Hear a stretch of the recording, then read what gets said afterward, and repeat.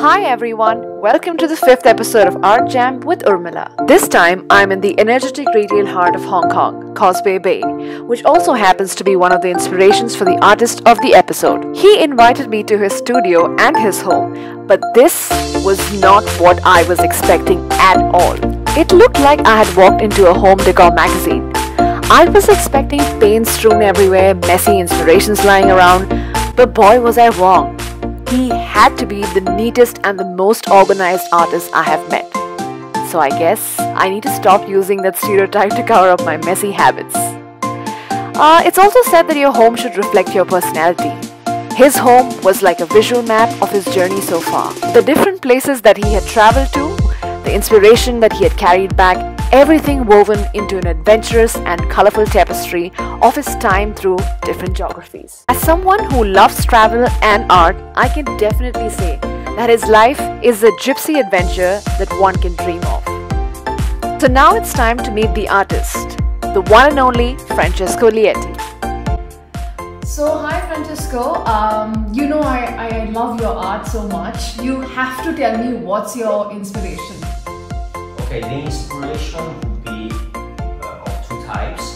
So if it's Hong Kong, obviously I just have to look outside of my window. Yeah. Or I have a motorbike that I like very much, and I try to use it on the hills. Yes. And try to see and find different angles, Yeah. take photos and get inspired. Yes.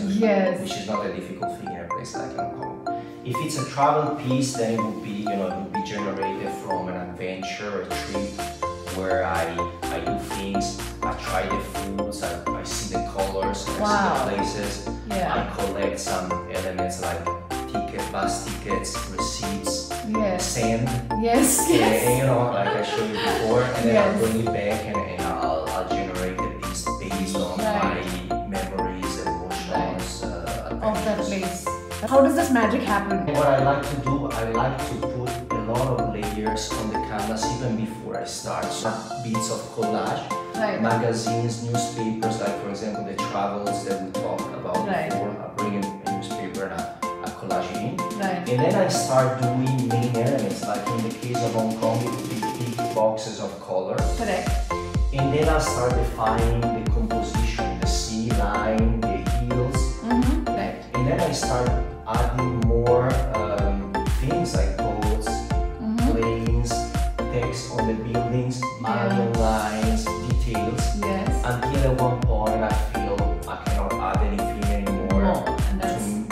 So if you're interested to know more about my work, you can check out my book.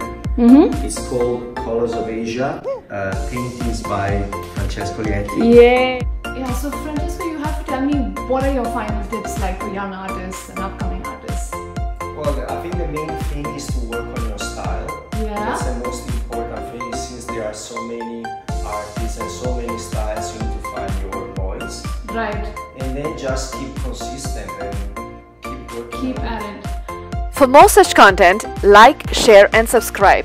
And until next time, keep it colorful.